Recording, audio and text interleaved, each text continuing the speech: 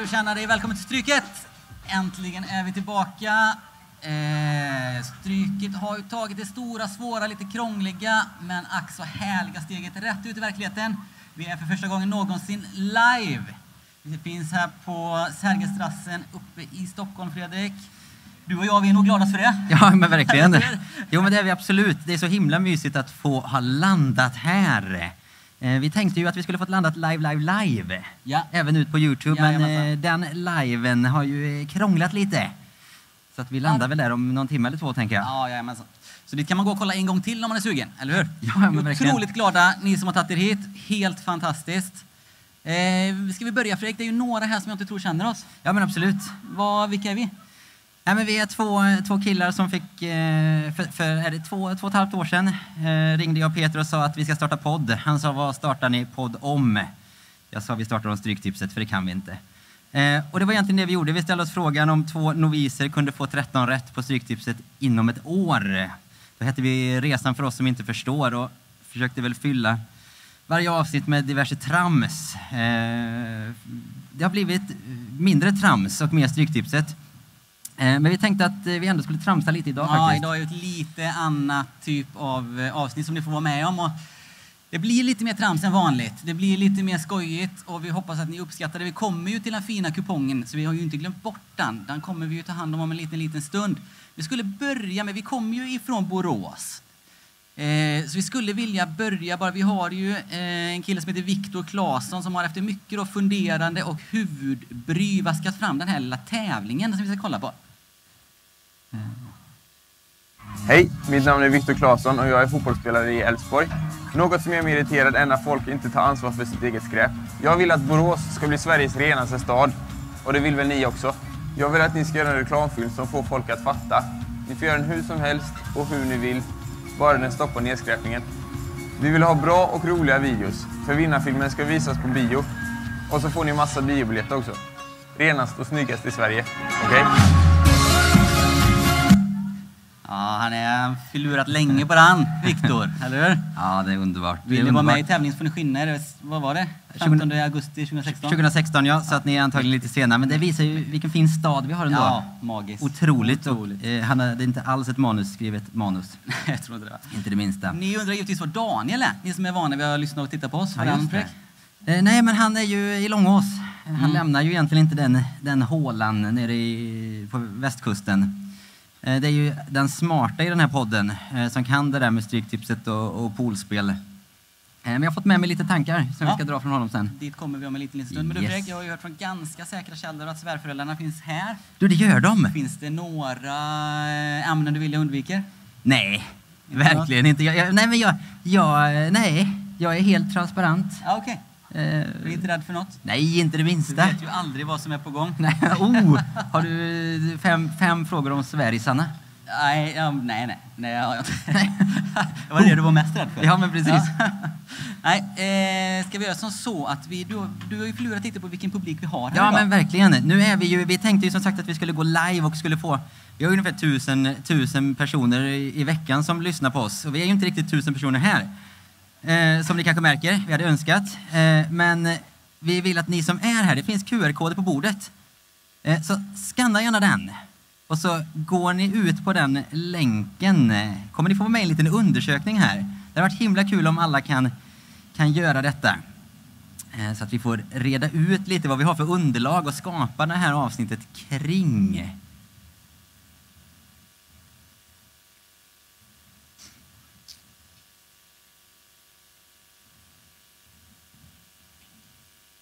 Vem hoppas du är här, Peter? Och så vem hoppas du är här? Det hade ju varit, jag minns inte frågorna, men jag hoppas att det är en av varje. Ja, men vad härligt. Nej, men då ska vi se, det trillar in några stycken här, ser jag. Snyggt. Bra där. Så, den frågan vi ska börja med helt enkelt om ni spelar på Stryktipset. Jag ser ju 2 stycken 13-tröjor här på främre raden, så att jag anar att 2 i alla fall säger ja. Jag tänker att vi har fått in några stycken där. Och vi har då helt plötsligt 57% spelar Stryktipset. Då har vi 50% cirka då. Ja, har vi 40% cirka. Har vi 40% vi kan trolla bort. Att trolla bort, ja. Är du intresserad av fotboll? Ja, det är.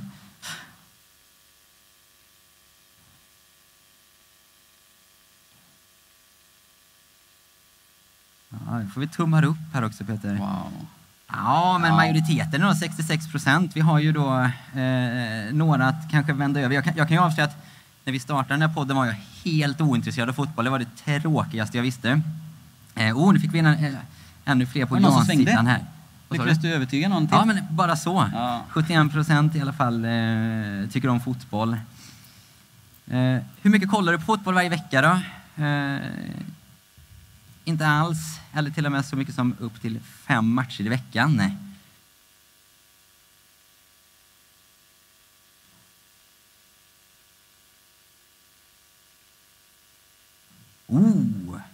Ja, vi har ju 50% kollar inte alls på fotboll.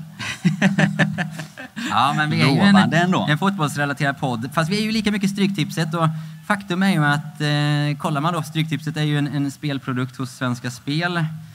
Man behöver egentligen inte bry sig det minsta om fotboll. Det är 2 lag som möter varandra och du ska egentligen bara välja vem som vinner eller om det blir lika.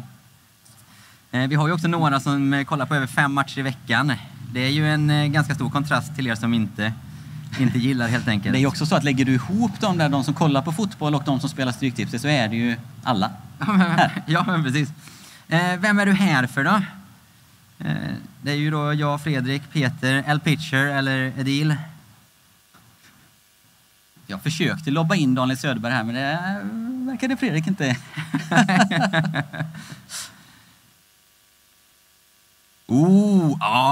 Det är ju El vinner ju, han vinner på hälften är ju här för Els skull. Ja, vi är ju här för hans skull med egentligen. Ja, men faktiskt. Ja, det är magiskt. Det kan ju vara för att vi behöver höra lite om hur Hudson ska klara sig kvar i Championship. Vi får väl se. Ja, men jag tycker att vi fick, med det fick vi en ganska bra bild. Blick på... Vi har väl egentligen fått en sammanfattning av typerna som spelar Stryktipset. Så är det verkligen. Salig blandning. Vissa gillar fotboll, vissa gillar spel. Och vissa kanske använder den där pix, slump som lotto-funktionen. Den skulle man kunna använda i verkligheten på ett helt annat sätt. Ja, men verkligen. Vi kommer att återkomma till det här lite röstningsverktyget lite längre fram. Så häng kvar där i telefonen så slipper ni gå in där igen. Så är det. Jag skulle vilja börja med att prata lite om målvakterna, Fredrik. Ja, målvakterna är ju i min värld då den spelarna som är värda allt guld i världen och de grönaste skogarna. De är i min bok en av fotbollsmatch i särklass viktigaste deltagare, de allra tuffaste. Det är ju för att du är gammal målvakt. Det kanske kan vara så. Men det kom ju lite nya regler, va? Det kom lite nya regler som sa att de får inte röra stolpen. När det är straff så får målvakten inte röra vid stolparna, ribban eller nätet. De får inte fördröja straffsparken. De får inte oschysst distrahera straffläggaren. Då till exempel prata med dem innan och så här. Det får man inte längre göra. Och man får inte heller fira om man har räddat straffen. Får man inte göra, Thomas? Nej, det är kört för alla de som vill det. Ja. Det är kört. Men vad, de måste få fira den som skjuter straff? Nej, man får inte det. Fira. Ja, orättvis, eller hur? Jag säger ju det.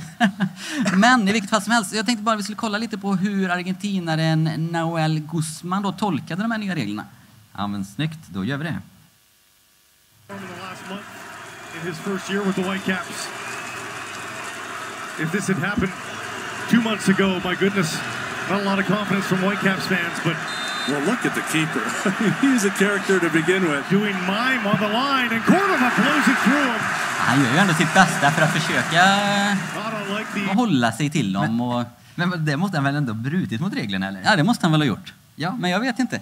Det var ju så han gjorde. Det var ju oerhört roligt i alla fall. Ja, eller hur? Jag tror att han fintade kanske sig själv mer. Ja, han kan ju ha distraherat sig själv lite. Men han gjorde ju detta då, sen tänkte han nog att fastän det där funkar ju inte, så då vad ska jag hitta på då som är kanske aningens lite värre.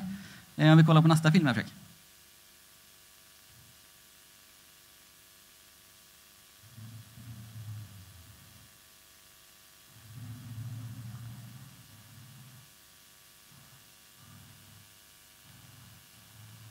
Det räddade han. Ja, han tar den. Men, var ni med på vad som hände där?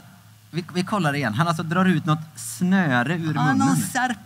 Jag tror att han liksom har sugit i sig en serpentin på något sätt och liksom dratt upp den i munnen och så genom det här svalget som tydligen finns där bak och så drar han ut den. Det är klart att man blir distraherad när man ska slå straffen. Men det är ju inte lite heller. Men han fick inte fördröja en straff. Nej, jag fattar inte. Otroligt. Men det var ju bättre. Vi är ju, men man ska inte glömma av att vi är i Mexiko, tror jag. Att vi är. Det kan vara som helst hända. Ja, okej, underbart. Inget ont i övrigt. Nej, men då har vi skrattat lite åt sydamerikanerna, eller hur? Dags att vända blicken hemåt och se om det finns galenskap då även här. Jag gissar att ni sett då hur många lag firar efter att man har vunnit en match. Man går tillbaka till omklädningsrummet och så börjar man någon form av sång. Jag vet i Älvsborg så brukar då målvakten, tror jag, börja hoppa upp på ett bord och så börjar han banka, slå och hoppa. Och sjunger och något sånt där. Och sen, jag såg IFK, det var någon kille som slog sönder någon låda där, va? Ja, eller vad var det? Oerhört märkligt. väldigt, väldigt märkligt. Svenska damerna körde ju någon E-Type-låt. Ja, men de kommer undan, men jag tycker de är lite härliga. Okay. De sjunger ju. Men det är väl ändå mäktigt. Jo, ja. Ja, men de är lite festliga ändå. Men så går det ju ofta till då. Men, och då undrar man ju hur går det till i Mjällby egentligen? Och nu är det ju stora skämskudden som ska fram här. Så är ni lätt skämsade så är det dags att blunda.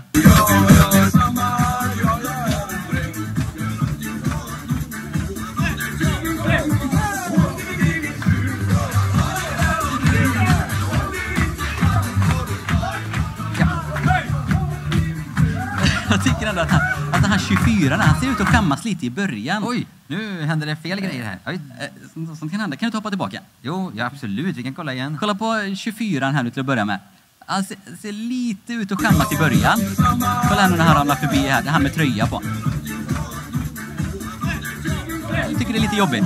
Sen så kommer här nu. Ja,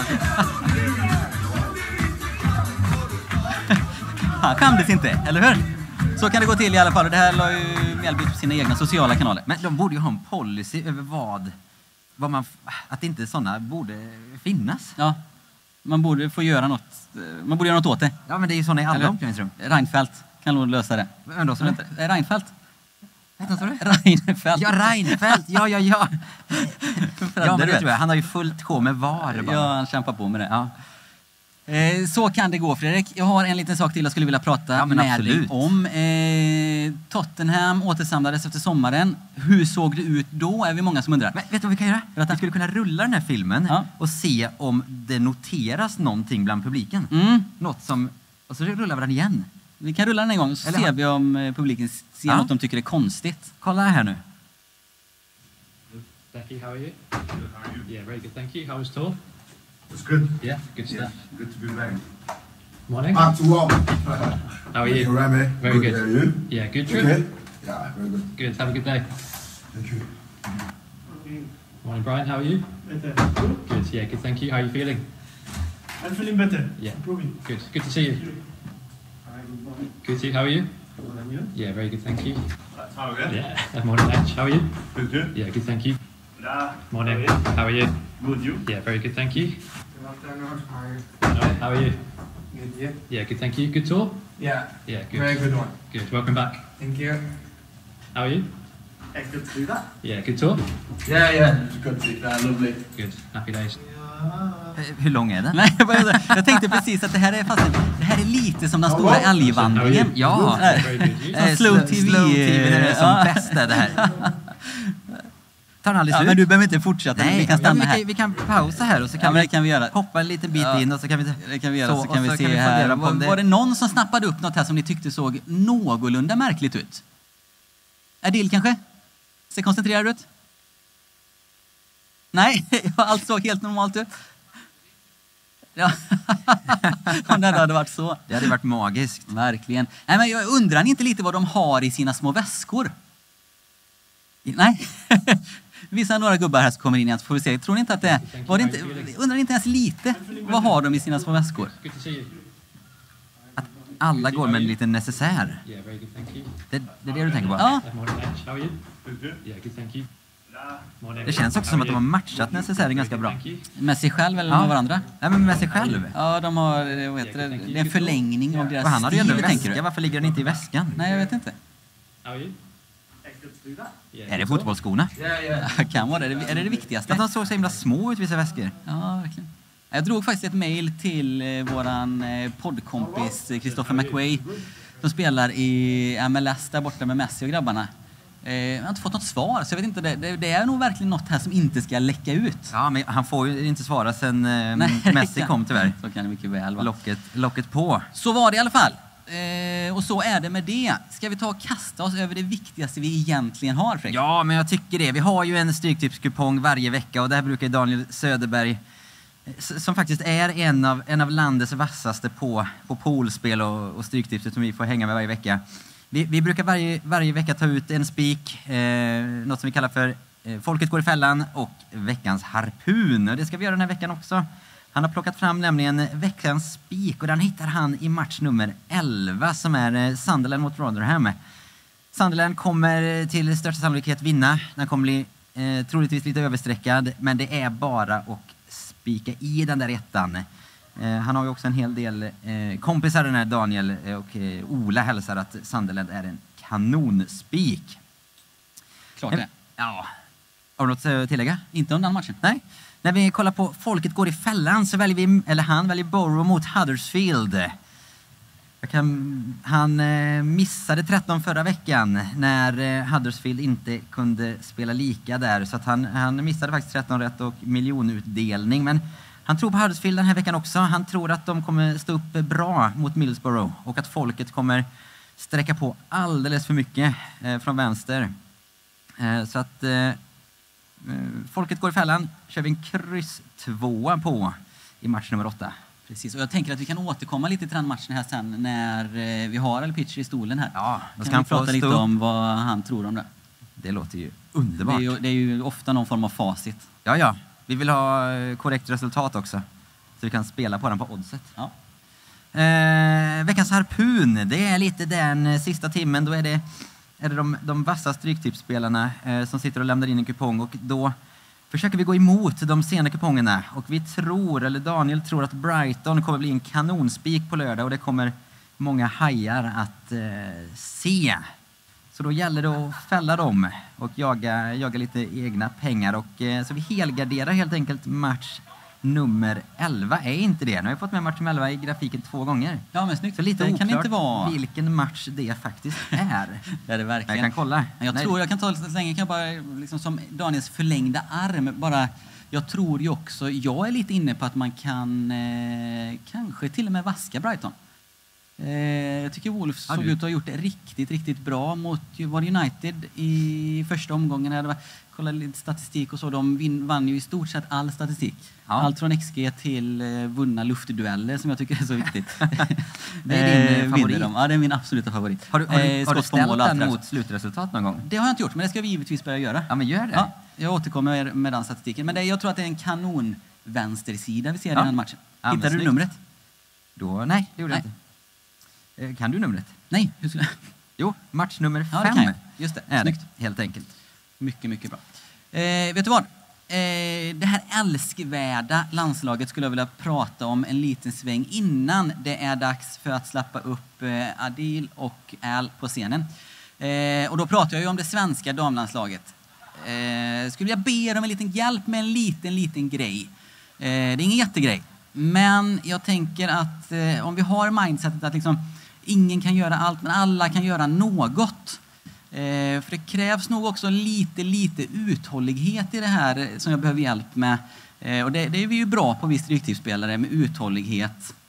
Det är nämligen så att nästa VM då i fotboll för damer spelas 2027. Det är fortfarande lite oklart vart det kommer landa. Men för det svenska landslaget, för att de ska ha så fina förutsättningar som möjligt, så tänker jag att vi ihop kan jobba lite med att underskattning, att de andra lagen ska underskatta dem. Så om vi liksom börjar kolla på 3 filmer i rad, Fredrik. Ja, absolut. Så börjar vi med att kolla på det, så ska jag berätta min plan här sen.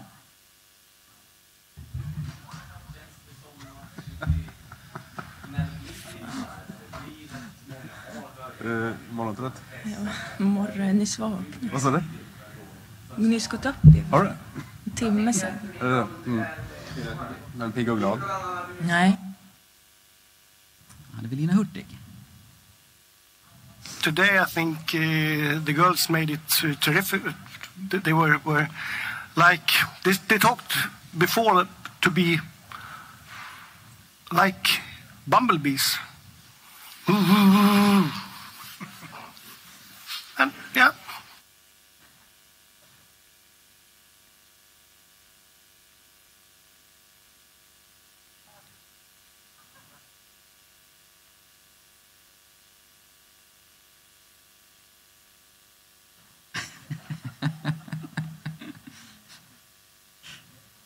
Det är ju svårt att inte tycka om dem. Alltså han är ju sämre på engelska än vad jag är. Ja, det är han faktiskt. Och han håller med om. Bra mycket virrigare än vad jag är också. Ja, verkligen. Mer som mig. Men i vilket fall som helst, om vi kan få världen att tro att alla de här 3 klippen kommer ifrån en och samma presskonferens. Tror ni inte att vi har jättebra möjligheter att andra lag ska kunna underskatta oss då? 2027. De kommer inte scouta någonting. Inte något. De kommer liksom vara...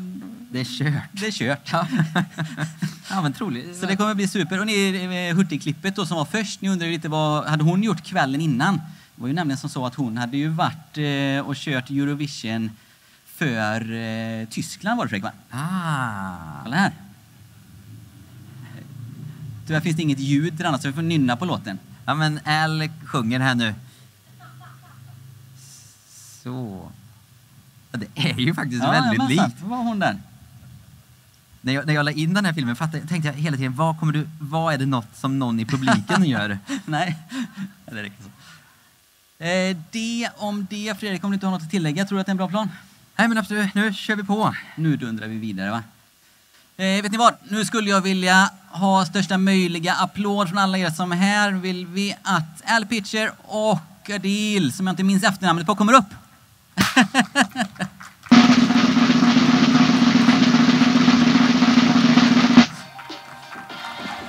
Wow!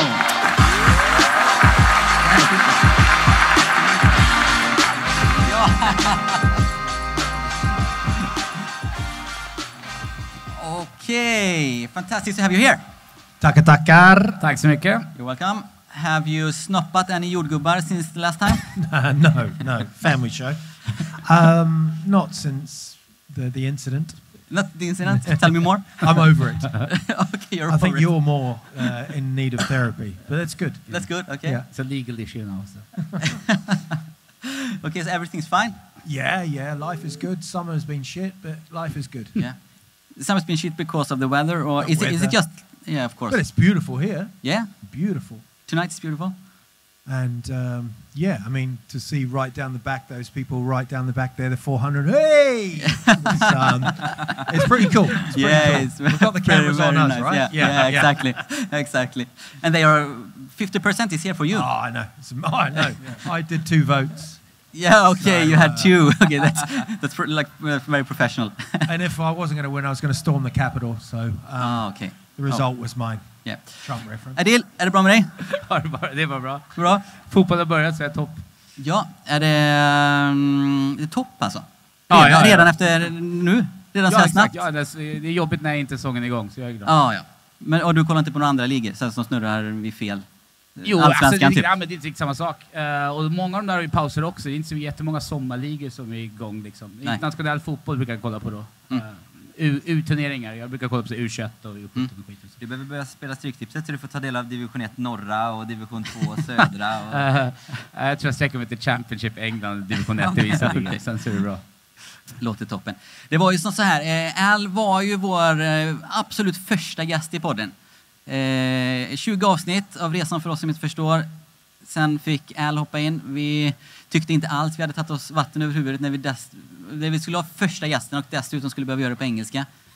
Fredrik is like badass. Oh, absolutely. Like did you understand what he said? His own dialect. To be honest. Very own. Yeah. He's kind of invented a third way of speaking English. Yeah, it's amazing. I think there'll be museum pieces about this. It's wonderful. Just press the button and listen. Can you tell us how the dialect was? No, it's just wonderful. Posh. bit posh. Posh, all right. Like Downtown Abbey, kind of. Yeah. Yeah.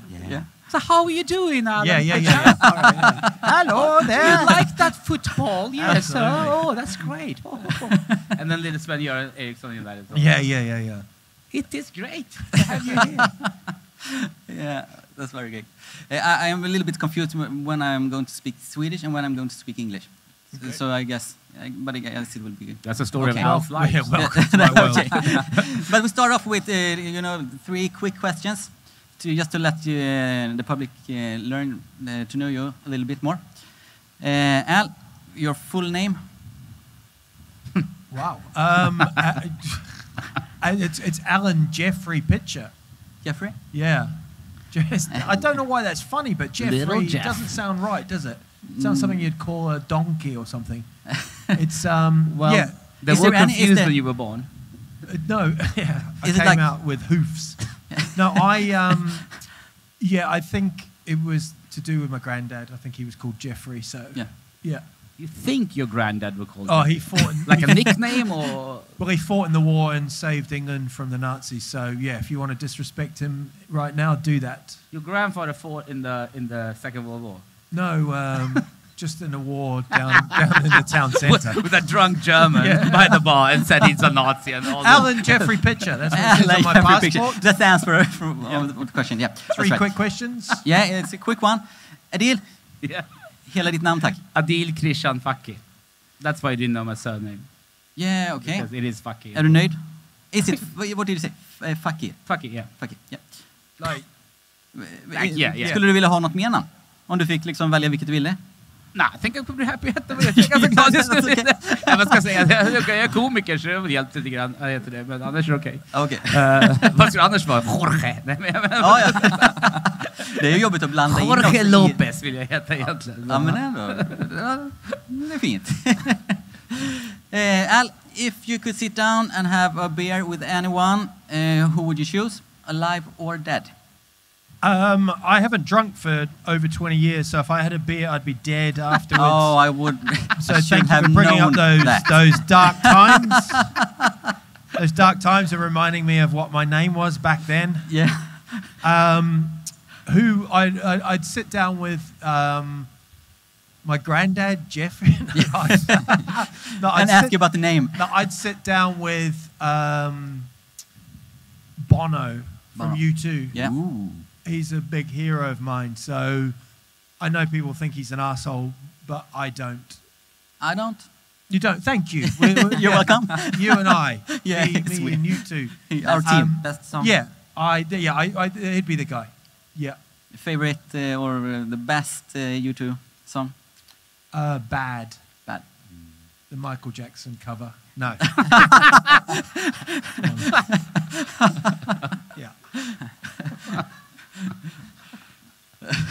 Yeah.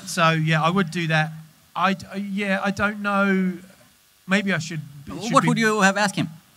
I try not to be the big fan, like I try not to go, oh, your music's meant so much to me. So I try to be different, and then I'd end up saying, oh, what's your favorite cheese? Or something like that, and you become more of a dick than a person asking the normal question. Yeah. So, yeah. Yeah, that's great. Adeel, samma fråga till dig. Well, if we go into music, I would say Paul McCartney. Otherwise, there's a new author I love. It's called Cixin Li from China. I love his science fiction book, so I would love to pick his mind. Yeah, okay. Very much. What would you have asked? I don't think he speaks English, but that's fine. No, but in this question, you know his language. Perfect. I've always wanted to learn Chinese, Mandarin. Yeah. So no, he's amazing. He wrote one of the best books ever written for like 10 years ago. Yeah. And you would have asked? Just a bunch of space questions. A bunch. Okay. Because except for football, space is a second hobby. Oh, okay. That's the two things. Space. And football-wise, probably new Tottenham manager. I would like to sit down and talk to him. Yeah. Why not? See what's going on. Ask him why. No, I like him. So far, so good. Okay. That's great. And the last one, what posters did you have in your boy room? Did you have posters my boy room. on your... I had a special boy room. Yeah. I have a room full of boys, and I give them toys and a lot of pictures. They weren't... make them feel at home. I think they you weren't don't say. quite sure about me. I might think you don't say boy room in English. What do you say? Bedroom. Bedroom. Yeah. In your bedroom. Yeah, I mean, I know it's crazy, but bedroom growing up. Yeah, that's a really good. What do you have in the boy room? Depending on what boy it is. For a while, it was a girl room. A room with boys. That's what you have in your boy room. Do you know what? YouTube posters and probably some kind of quote about go get it. Yeah. Meet Adeel Faqih. You know, those kind of those ones where you're quite unsure when you're a young boy in your boy room, and you're thinking, when I become a man and I get my own man room, I will. Of course, you grew up and you get the man room. You get the man room. They just open. They give you the keys to the man room. It's time, man. Just inspirational things. Yeah. Any football players? And here's a thing. I've always supported Huddersfield, but I liked Liverpool when I was young. Ooh. And then one year, I got really bored of Liverpool winning all the time. There was a time when it was early 80s, 70s, 80s. I was just going to say, the 70s, 80s, but people don't know how old Al is. It was just like, it's like your favourite song being played on the radio. It was just, you love it, but you're like, this is getting dull. So I switched over to Arsenal, and I thought you could just switch, and obviously you can't. And I remember my dad going furious, "Get to your boy room," he said. And I was like, "That's not what we call it. We will call it that one day in Stockholm."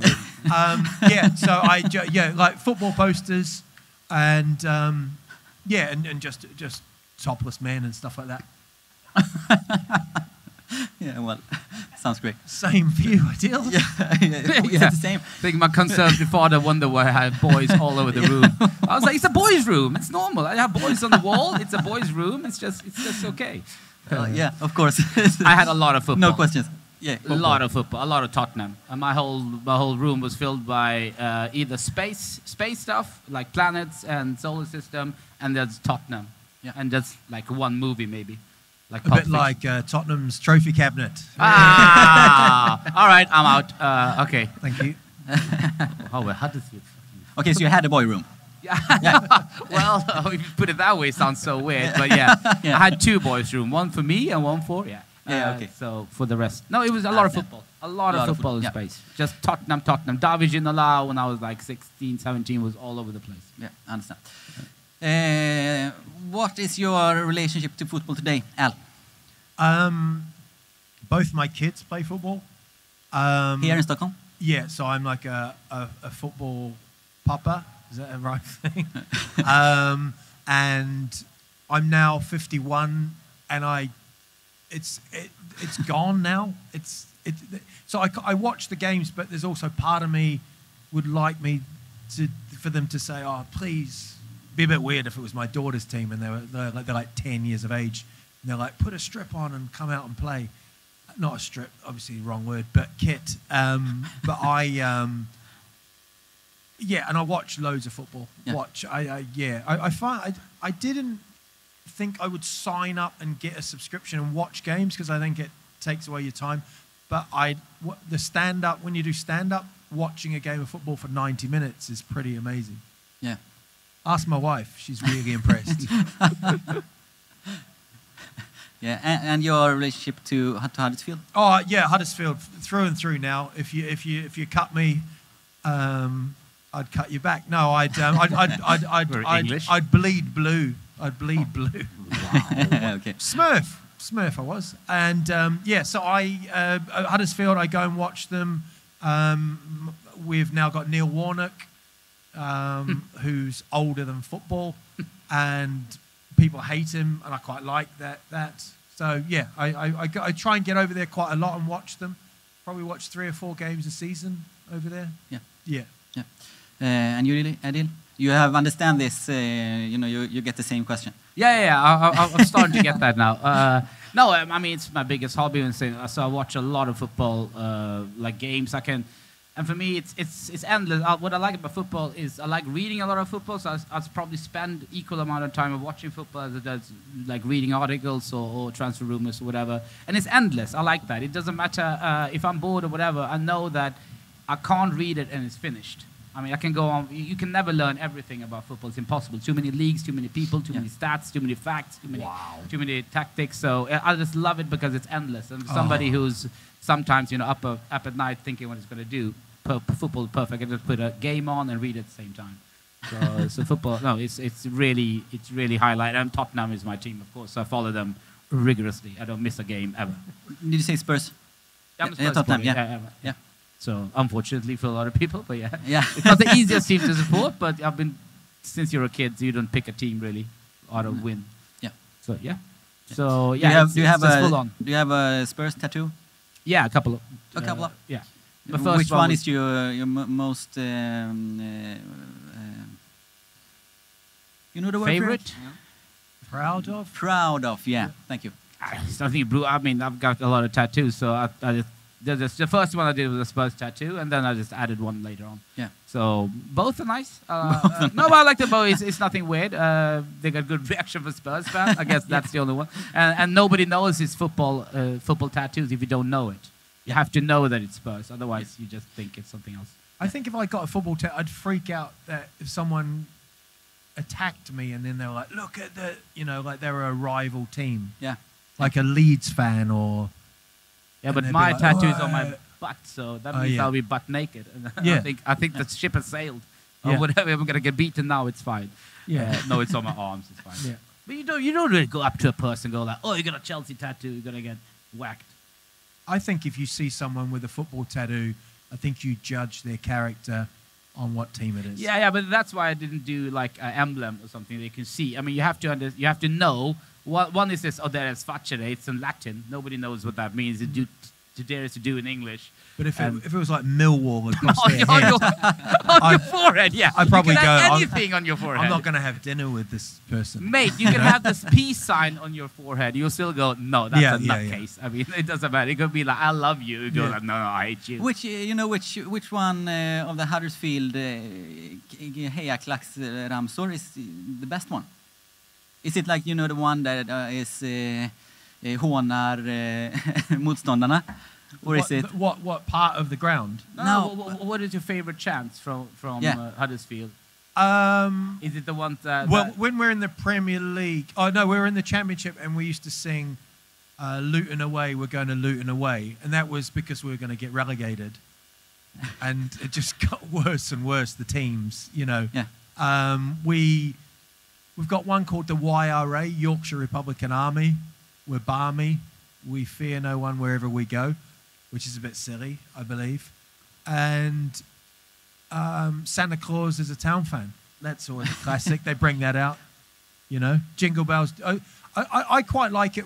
There was times when we were that bad that we used to sing, how shit must you be, we're winning away. It was we're quite degrading upon ourselves, which is, I think, part of being a football fan is to be a bit kind of depressed with it all. Yeah, I understand. That got quite depressing, didn't it? It was pretty hard season last season for Huddersfield. I guess it was a hard time for you. I guess it's always hard. It's like when people call, they go, Man United having a bad season, or these big teams. Oh, it's so tough. Support Huddersfield Town. It's the most depressing thing. It's like having a noose in your boy room the whole time. Dark. But so I basically, I feel, I think we've had 5 relegation battles and 2 promotions, playoffs and 1 promotion. I mean, people are laughing. They're mocking behind us here. I don't know if that's picking up on the microphone. I mentioned Huddersfield, and they're like, I wonder if he's got a tattoo, So it's just depressing, but it is what it is. You're sort of, I feel, because I was born there, that you're given this, it's like Gollum's ring, not Gollum's ring, the ring that was given to Gollum. Gollum's ring is a completely different film. very different. Don't Google it, kids. It's the boy room. Yeah. They're precious. So it's just you give it's like getting a shit Christmas present every year. You know, you just open it. Oh, it's a pair of socks. Great. But what does it do with you? You know, you lose pretty often, I guess. Oh, definitely. Yeah, definitely. And last year you were almost on your way down to League One. Yeah. What does it do with you? You lose, and how does it feel, and what do you do? Yeah, but staying up is a win, though. Staying up, yeah. Staying up is like we got. So you won last season. Yeah. so in March we were bottom, and then Neil Warnock came in, and we just had this. He was like the Messiah, basically. He kept us up, and I went to see one of the games. I mean, we were awful, and we drew 2-2 with Blackburn. They equalised. We were 2-0 up, and they'd had like 14 shots, and we were just getting absolutely pumped. And it's just, I think part of it is we are a bit shit, and you shouldn't. What was interesting is when we went to the Premier League, how many people were so anti Huddersfield because we were above our station. You know, I didn't really like the Premier League. We stayed up 1 year. It was fun, but we were just getting beaten. You know, we were 2-3-0 down at half time. It was pointless. Okay. Yeah. So it has its downs and its downs. But an interesting thing with Huddersfield is since the last 3 seasons, the team that we've played at home, first game, has gone on to be champions, which is I think it's quite a cool fact. Leicester. Yeah. No. So Leicester beat us on the weekend, first game. So they're going to go up as champions. Put your money on it. Put your money on it. I think a lot of people have some kind of favorites. Burnley, Fulham, Norwich went up last 3. But those are the 3 favorites for each season, though. But Leicester is some kind of favorite. Oh yeah. This year. Definitely. Yeah. I mean, the amount of money, because they have you get like £20 million. The parachute payments just get for years, and if you do it right. Or some teams, they come down. Some people like Stoke have never recovered because they put in so much money to stay up, and then they were done. So then they have these players on these massive contracts. Yeah. So they'll never get back up, you know. But they're starting to. But it's taken 10 years, you know. But it's depressing, but it is what it is. It's like a Swedish winter. It's just what it is, man.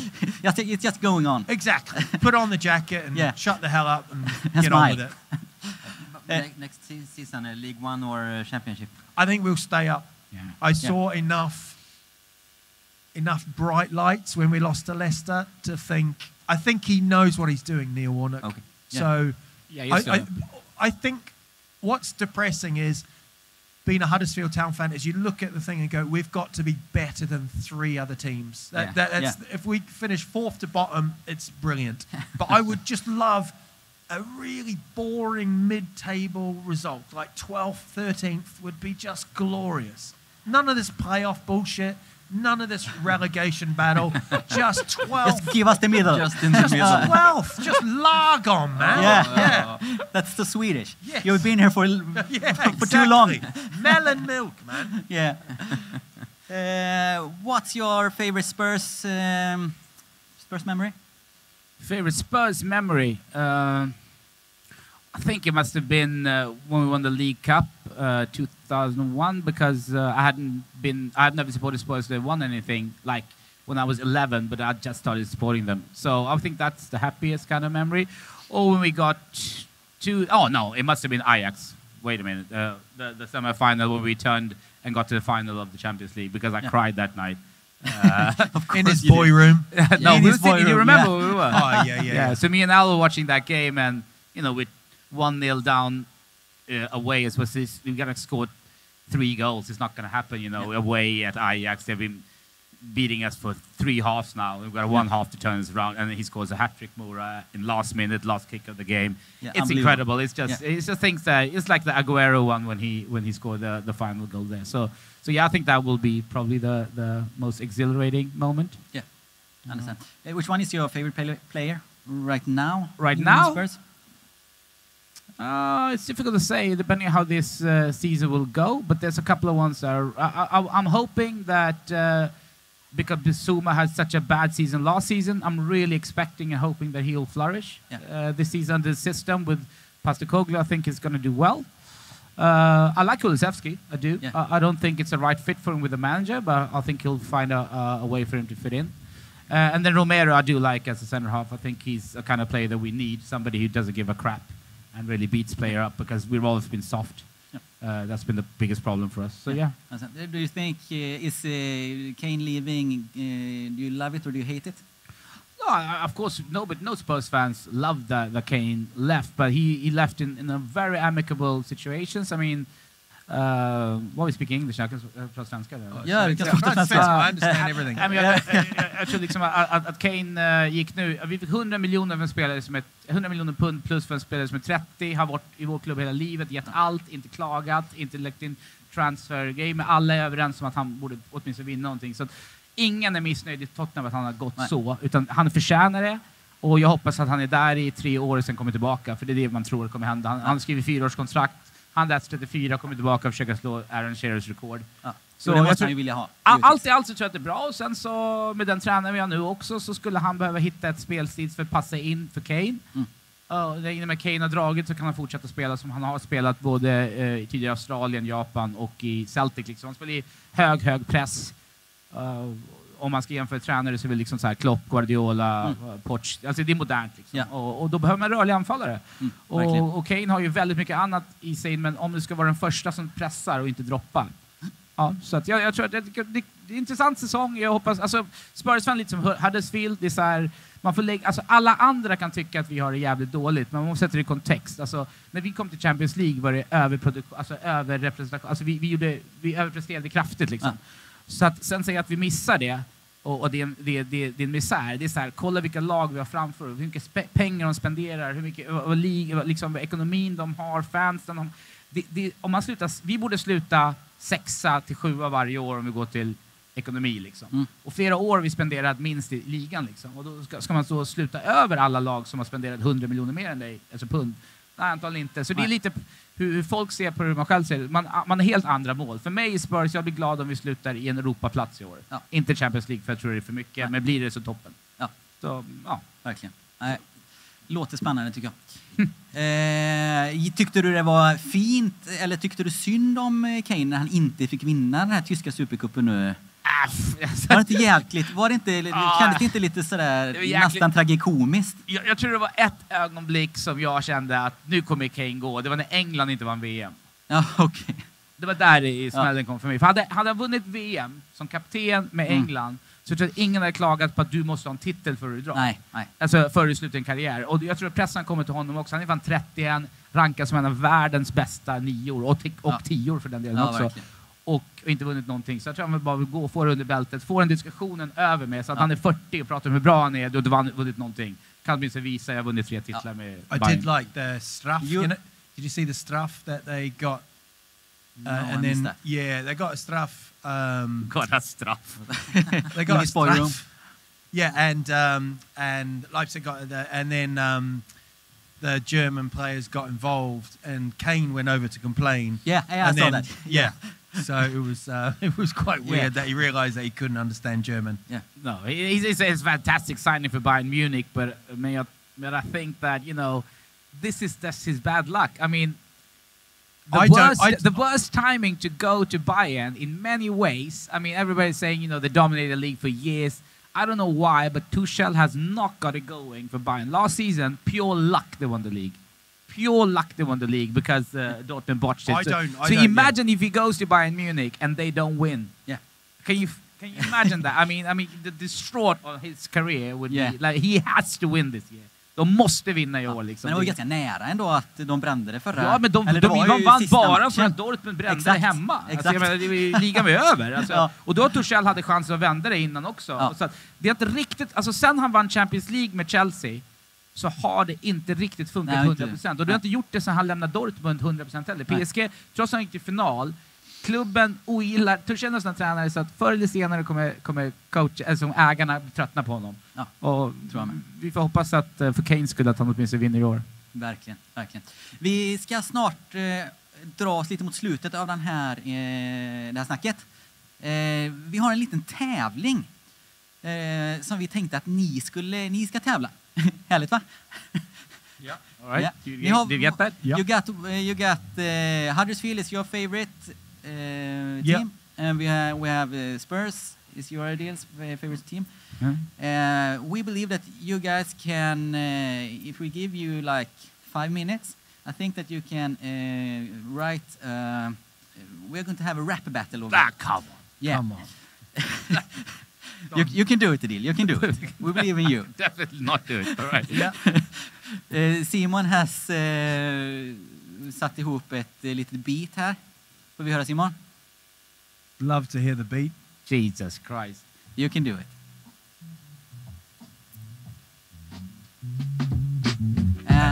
And what? That's the beat. Like 5 minutes. 5 minutes? How am I going to rap? Right? A rap? It looks like a rapper. What the heck? It's like, all right, you're going to do stand-up comedy for an hour. You got 6 minutes to prepare. Have a good time, mate. Don't make a fool out of yourself. Good luck. Okay, do we have pen paper? Men Simon, jag är inte tillräckligt känd för att bli cancelled, but Al. Yeah, but Al is going to start. He's going to cancel. Yeah. Have I got 5 minutes to think about it? Yeah, you got 5 minutes to think. No, you are going to wrap it. You are going to talk to us. Adeel is going to have 5 minutes. Yeah. You can do 2 things at the same time. So it seems like you two have talked about this before. No. Why the hell would he so easily go like, yeah, I don't need to prepare. No, I can just do that. He's like, yeah, Adeel can prepare because he looks like he's mentally challenged. So he can do that. Men utmaningen är ju då att sen är vi publiken, alla 400 000 kommer att rösta på vem som har gjort den bästa pitchen då. Okej? Och på svenska, engelska, vad är det? Du kan välja vilket du vill. Spanska, tyska, blanda. Du kan ta ett språk ingen förstår. Nej, exakt. Jag tar det på urdu. Du vill ju kunna mandarin. Jag pratar urdu och hindi, jag kan göra på det här. Ska vi se. At the time he's thinking, I think that we can talk a little bit about Sunderland versus... How long is this rap supposed to be? Not that one. Middlesbrough versus Huddersfield. What do you think? Middlesbrough haven't won in 7 games. Okay. Going back to last season. Yeah. They were flying. Carrick, I think, is excellent. I think they've just made signings yesterday, defender and a striker. I don't know if they'll get international clearance beforehand. We don't normally do well at Middlesbrough, but we won 2 seasons ago there. I've been there Middlesbrough once on New Year's Day, and I just remember hearing this bang, bang. It was Ayresome Park. It was before their new ground, and someone said, "They're throwing bricks! They're throwing bricks!" And people were throwing bricks onto the back of the stand to try and get into the crowd. Yeah. That was the hooligan days, you know. So I would say, I think we're going to make 2 or 3 signings. I don't know if they'll be ready for this week. Yeah. I think we looked all right at Leicester. So put your money on a Middlesbrough victory. No. Okay. No, I'd say we might get a draw. Okay. Yeah. Might get a draw. But that's the thing with Huddersfield. I think we are 1 cross 2, you know. Huds will not win. You never know. We could go up there and win 3-0. You know. You never know. No? Okay. Yeah, with Huddersfield. I mean, I think you're right with the Sunderland one. Was it Sunderland versus Rotherham? Rotherham, yeah. And you've put Wolves, Brighton. You put all 3, didn't you? Yeah, and I said. See, I think that's brilliant. You're genius. Yeah. You two are genius. I'm looking at Zuckerberg and Elon Musk right now. Yeah. So I think Huddersfield is there as well. I think we're probably all 3 every week. Just Okay. We have something we call the Stoke guarantee. Yeah. What we do with Stoke, we always just every sign we have. Yeah. Just Huddersfield straight in. And then we will start with the Huddersfield Stoke and the Huds guarantee. Yeah. Nice. Då då ska man ju rösta. Så nu gäller det ju nu att ni... Spetsa öronen. Ja, både spetsar öronen och sen... Nu? Ja, det är snart. Först men du kan få några minuter till. Nej, vi kör. Jag vet inte vad. Det kommer inte bli bättre. Jag behöver typ 2 dygn. Alltså typ så här. Yes, but I have one more question for typ så 5 minuter till och bara, men då så. Det kan ju West behöver, 3 minuter och så bara boom! Och du. Al, you're going to start a podcast. Yes, I am. Yes. I think, is it the truth? Nobody knows though. Okay. So I can't tell anyone. Not even I. You just reminded me. Secret? Then it's a secret. It's a secret. Yeah. Simon can cut it off. This is like we can't. Wow, this is no.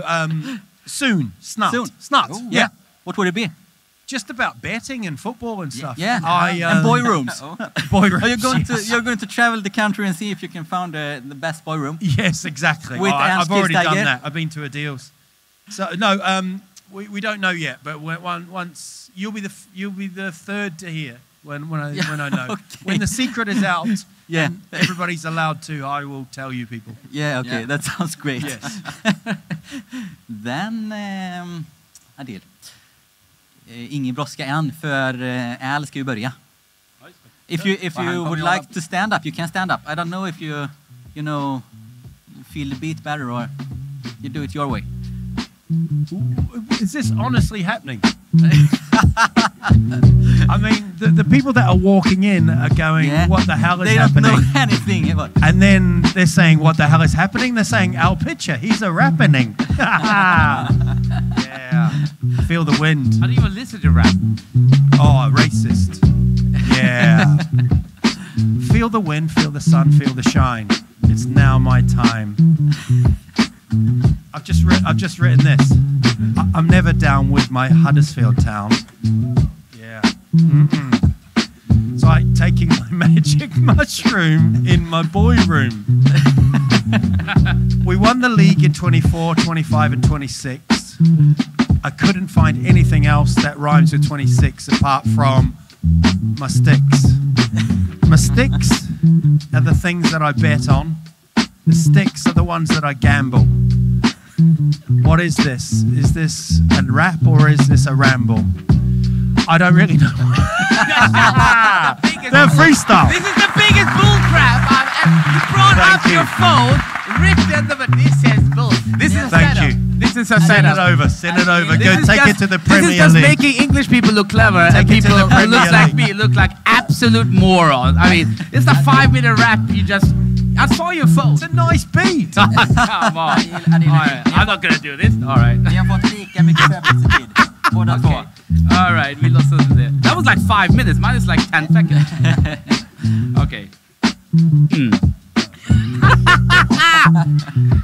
New season and the Spurs are coming. The great Aussie is gonna bring his posse. The new captain, son of a wizard, that dribbles like a lizard. Cause we are Tottenham boys, making all the noise, bring it off the boys. Yeah! Decent. As long as this is not on YouTube, this is brilliant. Yeah. I'm moving country. And yeah. Tack och förlåt. Otroligt. Fredrik, ska vi gå vidare och se resultatet? Eller ska vi, nu röstar man fortfarande? Nyfiken på om vi kan få in lite röster här på om ni är Hud-supporter nu då, eller Spurs-supporter. Vi får väl helt enkelt se. Det gäller att komma in här så vi kan rösta. Jag tror att det är inga Huddersfield-supportrar, men det är många som ogillar Tottenham, så de kommer rösta på Huddersfield. Alla Arsenal-supportrar kunde bara Huddersfield. Ja, men vi har ju fått in... nu har vi ett resultat. Ja, det är lika. Ja, det är lika. Oh. Oj.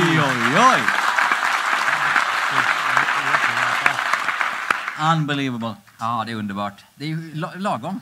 Ja, det var roligt lagom att faktiskt. Det blev, ja, det var väl lagom. Att det blev så här. What are you doing with Spurs United on the weekend? Spurs United, we are not doing anything. They're not on the thing. No. But it's on the Stryket-tipset. Ja. Yeah, it is. Vad tror du, Adele? Jag tror att beroende på oddsen ser ut så, som sagt, som vi pratade före vi spelade in podden, och det är alltid bra med överraskningar där. United såg ju inte bra ut mot Wolves, tur. Jag tror att det är en väldigt öppen match, men om Spurs är bra odds så skulle jag tippa tippa Spurs. Om det är högt liksom. Men om det är så här att det är lika mycket, ja, då är det en tuff nöt att knäcka där. Men jag är fortfarande optimistisk. Det har bara gått en match för säsongen, så här långt ser man fortfarande så här. Everything can happen. Men jag tror att det inte är helt värdelöst att spela Spurs vinner. Nej. Vi har koll på strecken, så vi brukar säga. Ja, men absolut. Och kollar man på procenten här i batten så har ju faktiskt Al vunnit kampen. Vi är Huds-supporters hela bunten. Ja. Yeah. Allihopa. Älskar Huds. You won the battle. I did. Yeah. You see? He doesn't speak Swedish. Wow. He's just nodding. Just a victory. It's just a victory. That's great. You bought it. Bought victory. Thank you so very, very much. Tack så mycket till you too. Ni sitter kvar. Tack så mycket. Jag stay. Yep. Maybe you will have something to say more. I don't know. Or if you would like... Ska de gå ner? Ja, om de vill se. If you would see the ja, det är roligare att se skärmen. Gå ner och kolla. Så gå ner och kolla. Yeah. Tack så jättemycket. Tusen tack. Tack.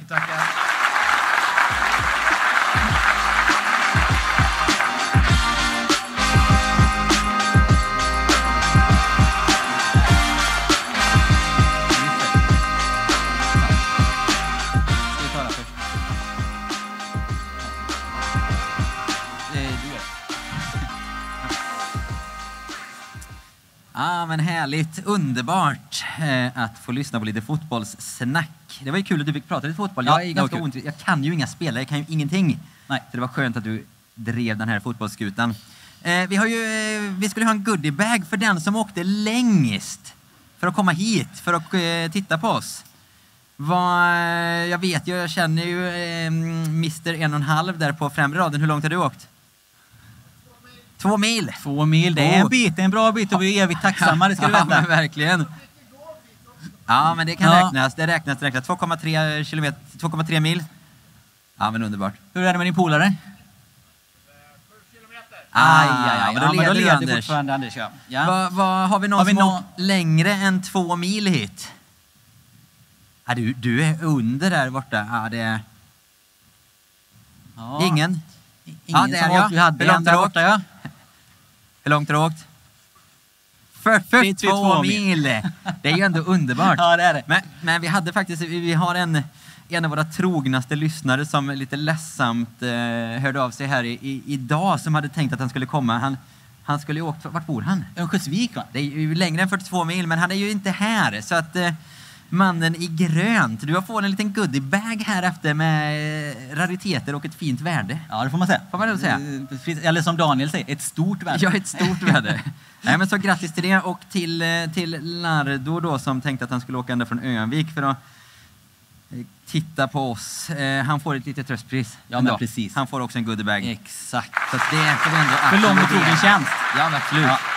Han har varit med oss ända från början. Yes. Nu ska vi kolla lite på det märkligaste som hänt på en fotbollsplan. Alltså jag vet inte om ni hänger på Twitter eller på X som det nu heter, och så följer man diverse konton och så ser man massa tokigheter. Vi har grottat ner oss.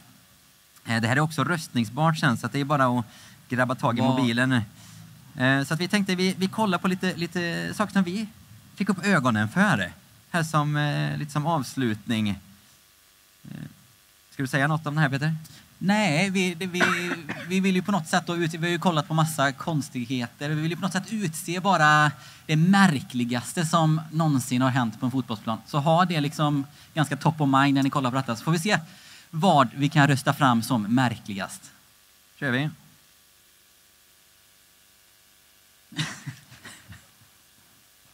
Ja, men det är märkligt. Eller hur? Det är märkligt. Vad vill han egentligen, tror jag? Ja, men han vill komma... Vad vill han? Han vill djupt. Det är lite, höll inte IFK Göteborg på lite så när de stod i ring så här innan matchen. På varandra då? Ja, det var någon kille som... Ja, precis. Det var någon som kände på någon och sen kände någon tillbaka på någon. Ja, men det ser inte ut som om han tyckte det var asgött. Nej, men vad söker han, tror du? Nej. Jag hade önskat att vi kunde haft honom som gäst, men tyvärr inte. Nej, men märkligt. Otroligt märkligt.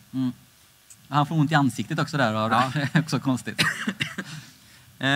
Nästa är ju den här. Thiago som passar jultomten.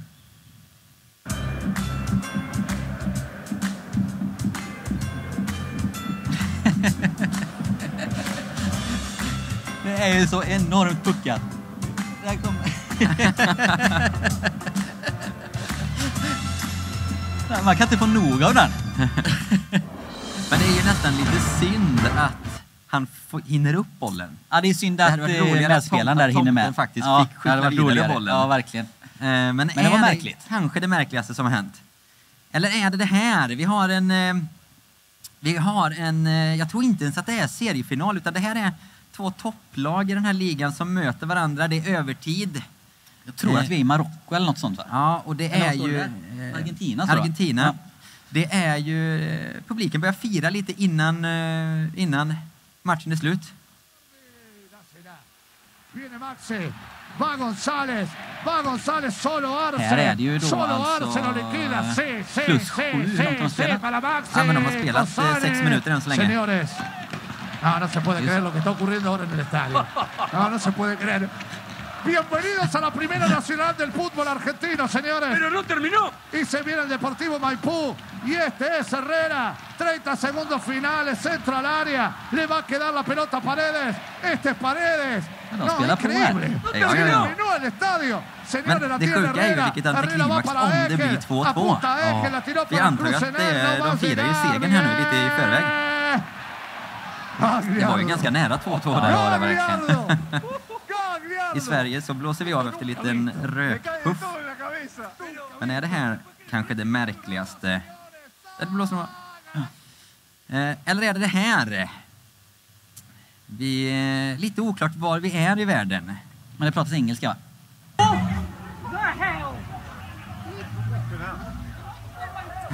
Kom in 2 bilar under matchen här.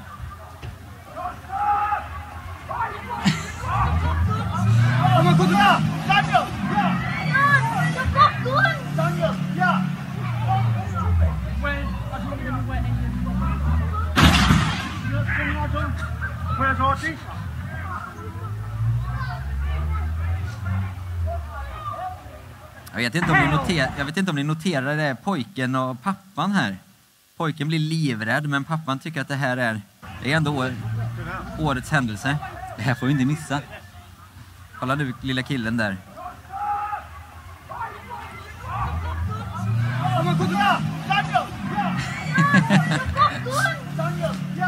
Ja, det är stiligt. Är det kanske det är märkligt. Det märkligaste?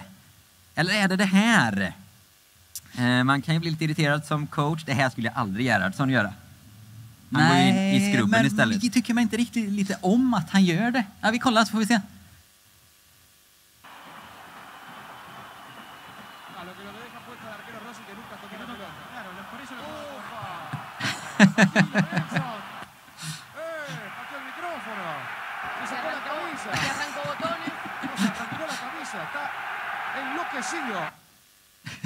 Ja, men då blir man arg när man gör så. Ändå.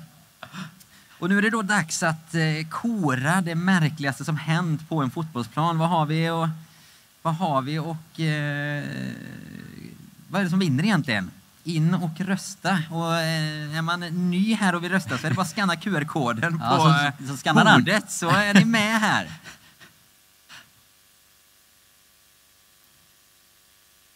Vilken tror du, Peter? Jag tror kanske att jag hoppas ju lite på coach drar skjortan är nog min favorit faktiskt. Eller Thiago som passar tomten.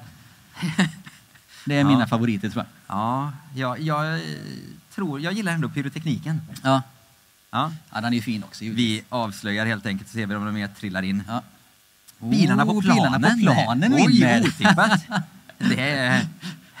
Var det på Hads, vad hände då? Var det Hads träningsanläggning kanske? Ja, det tror jag det var faktiskt. hemma hos Hads.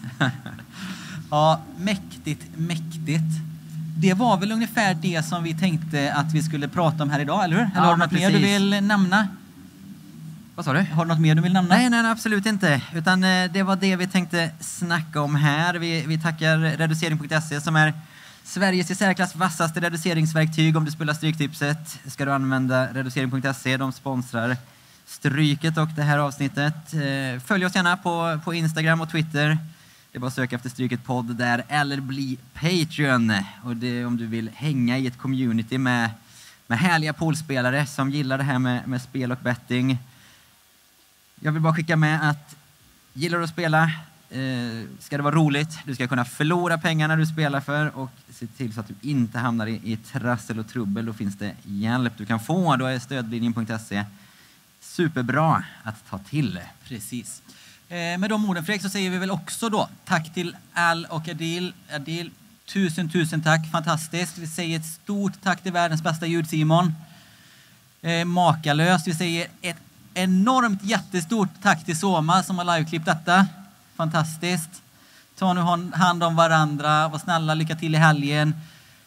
Så hörs vi väl. Ja, vi hörs ju varje vecka. Just det. Vi släpper ju ett avsnitt varje fredag. Ja. Så att då så syns vi. Det.